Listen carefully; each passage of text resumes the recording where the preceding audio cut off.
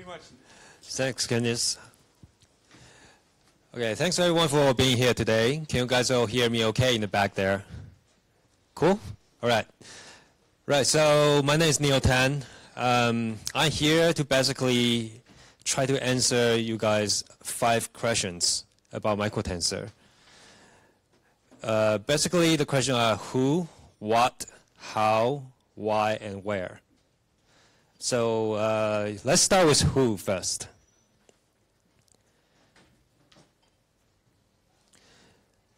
We are software engineers, data scientists, and physicists and researchers. Just a small group of people, who share 2 common interests: machine learning and embedded systems. So what do we try to do here? Essentially, we are trying to make TensorFlow inferencing to run on the smallest device possible. So in this case, the microcontrollers. I'm showing this particular microcontroller here just as an example, because this is the microcontroller we will be using for showing guys the one small demo after this one. The microcontroller in this case is running at 100 megahertz, has then much less than 1 megabyte of RAM. This is actually like 320K. It's actually quite large for a microcontroller, right? But it has a touch screen and everything, so let's give it a break. Has a flash memory, but the most important thing here is the power. Some of those microcontrollers are meant to be run on quantum battery for like months. So compared to running things on maybe PC, GPU, or cloud, personally, I think this is probably one of the most important differences here. Is the power consumption. Now let's just look at a brief demo. So what you see here beside the beer and banana, well, this is the microcontroller I was showing, and that's a touch screen. We attempt to draw something there, press a button, and see if it gives back the correct result.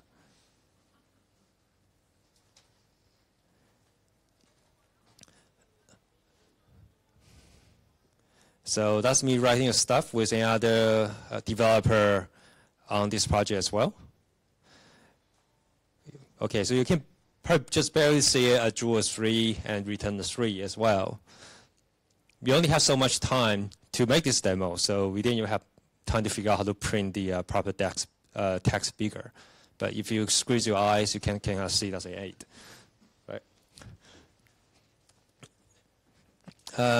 So on the slides, if you guys want to check out the demo, there's a link here.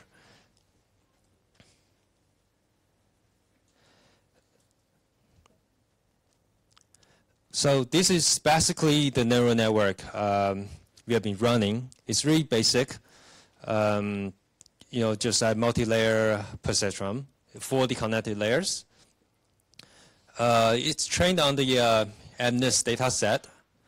And the lowest memory footprint we can put this on the microcontroller is about 256K. But if you do the math, it's actually taking less than 100K. It's just other things that we need to get a touch screen and whatever operating system running does also take the RAM.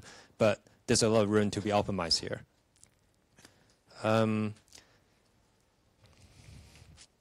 Right.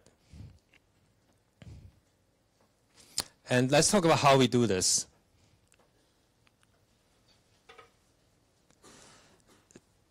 So there's a few techniques in use here. The first one is quite important. It's called quantization.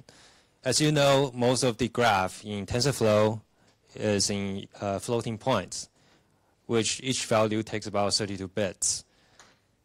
But Peter Warden, if you Google him up, has a really interesting blog which tells you how to convert floating point into fixed point, which pretty much goes from 32 bits into 8-bit. So it turns out that for inferencing, this is pretty much all you need. As a result, we save about 75% of the memory. And the other major difference is that in most machine learning framework running on cloud PC, we have the luxury of memories. So, so the result is a lot of unused tensors or buffers, data, are being kept in the memory, even though it's not used for computation.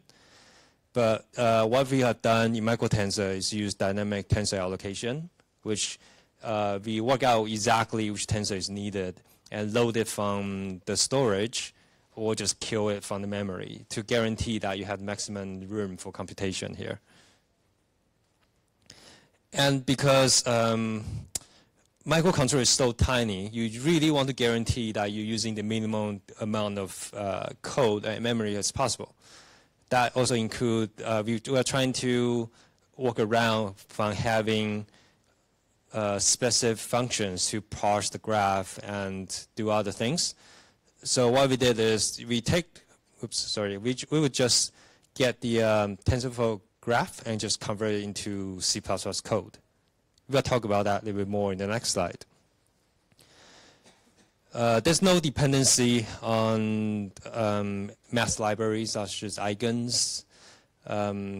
We pretty much rewrote many of the mathematical routine to guarantee the smallest memory footprint possible. I mean, at least that's what we are trying to do now. We use embed for rapid prototyping on MCU. If you guys never heard of embed, I encourage you guys Google it up. It's pretty awesome for developing microcontrollers. So this is the workflow here. We first collect the data, feed the data into TensorFlow, make your network of choice, and we train your model. And that turns out to be a protocol buffer file, a graph. Microtensor takes the graph, generate the C++ code, and also it has a runtime library to be included and imported into embed. Then it gets compiled, and you flash and run on the microcontroller. That's basically the flow. And just to iterate on that one, this is actually the actual command as I was trying to run and make the README file for the project.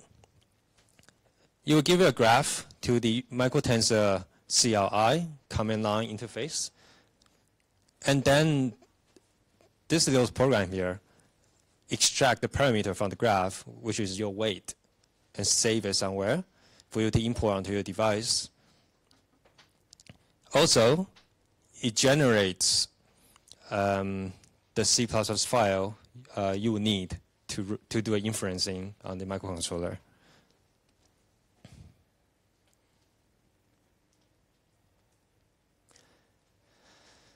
And this is roughly the resulting binary in terms of the size, all right?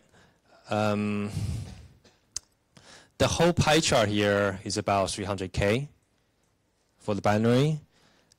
But this is not the most up-to-date result. As a matter of fact, just a few days ago, one of the developer, Michael, back in Austin, was managed to shave about 66% of the size of the original 300K. So the whole thing right now is about mostly we were saying from this portion, the whole thing is about 100-something K. But the idea is you can kind of see exactly this is the microtensor part here. You get the microtensor library and you have the generated graph. The whole thing for the MLP network I was presenting earlier is about 26 to 30K. So that's roughly a size we can expect. And yeah, there's further information to be done here, but this is the current state of the work right now. As for the design, Microtensor have 3 classes. Let's talk about the 2 classes first. Operator class is pretty much what you can think of as like convolution, metric multiplication, add, subtract, stuff like that. It would take multiple tensor object here and output to multiple tensor object, pretty much the input and output.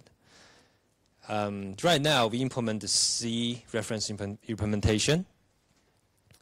But in the future, hopefully, as you guys or all developers is interested in this, you will have like SIMD implementation or SPI if you have external accelerator for your computation. We have no idea what kind of hardware will be going out there, so we want to make this future-proof by defining a good interface to interface with whatever implementation we're gonna face in the future. Also, you can implement network interface here, which can potentially do distributed computation here. For the tensor class, right now we only implement the RAN tensor, and Kazami sitting right there as another developer we have is implementing, or he has already implemented the paging system, which allow you to page in and out of the say the flash memory on the microcontroller, for example. The idea is to allow you to run any size of deep learning model we have right now on the trade-off of the computation time. Let's talk about why we are doing this in the first place. Right, so this is a graph. I sort of have everything organized, not to scale. This is how I have things organized in my head. On the horizontal axis here, we have the cost and area. If you look at different platform here, you have cloud, GPU, CPU, application processing unit. If you go toward that direction, toward cloud, it's more costly. But then at the same time, on the vertical axis, you will have more performance. What we have seen is that for most machine learning, well, training is a bit different, but it is for inferencing. Most machine learning stuff has been relying on your right-hand side of the slides here. So you get cloud, you get GPU, CPU, APU here. But there has been a barrier really to move inferencing from all the good stuff onto the MCUs. So that's primarily due to the tools. Back in the days, we didn't really know how to move the machine learning stuff onto here because there's really no dedicated tools in place for us to do so. In fact, when we were writing Microtensor, we kind of needed a few tools to sort of help with this. And the algorithm, quantization and stuff weren't really in place at the time. Most of the machine learning framework are optimized for accuracy, but not really for the size. And the speed. Back in the days, MCU is not as fast as today. So, it kind of makes sense to make it possible that MCU is faster now to do inferencing on the MCUs. And why we are So some of the application of device AI include like sensor fusion. You can fuse multiple sensors together. And for IoT device, because the bandwidth are typically low, you cannot resend the full image or audio data back to the server. So it makes sense to do inferencing on the device and then just send the result back to the cloud. And MCU typically have a long standby time because it's a low power consumption, lower cost. We believe all these points would enable like new use cases in the future. Okay, so this is the last slide we have. So pretty much where. As you guys can see that the GitHub address is here. If you guys are interested, please check it out. We are currently just a bunch of embedded developers and data scientists. But we welcome all disciplines to sort of join this project or to use it. PRs are welcome. Thanks, guys.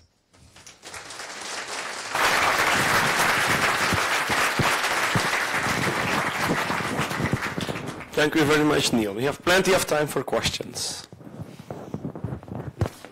Okay. Thank you. Hope it keeps going. All right. Any questions? Anyone? Okay, simple question. So you train your model using floating point and then transpose to it to 8-bit, or you need to start your training from assumption that you will need integer numbers all the way down. So the training is done on the simple TensorFlow, or you need to adapt it and TensorFlow for training? Okay. That's a very good question. We do all the trainings on TensorFlow. What happens is if you train any graph with TensorFlow just regular way, the TensorFlow actually provide some script for you to do the graph freezing and quantization. So when you do the quantization using TensorFlow's tools, you will insert a bunch of quantization operators in your original graph. And what we did here is also porting those quantization operator to the microtensor. That's why they are compatible. But yes, training is done in floating point, but there's tools for us to convert everything from floating point to fixed point to run on the MCU. Question? So do you plan to support more complex networks, like convolutional neural networks, these kind of things? Yes, but we are all doing this on our spare time right now. But we have defined the interface for everyone who's, well, hopefully we make it easy enough for people who want to implement their own operators. You can just easily just take a code and start sort of implementing it. But yeah, like as time goes by, we expect to see more and more operators being implemented. And last question, have you seen TF Lite by Google? Yes, we saw it recently. Yeah. To be honest, I think it's a really, really cool idea, but I haven't really sort of spent personal time in sort of exploring, but it's definitely one area we should explore. We know TensorFlow Lite is probably not currently supporting MCUs, so that could be one of the major difference here at the moment. Yeah.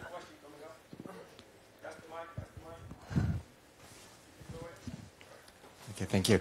What is your most restrained resource? Is it from your operation? Is it CPU, RAM, flash? Okay, that's a very interesting question.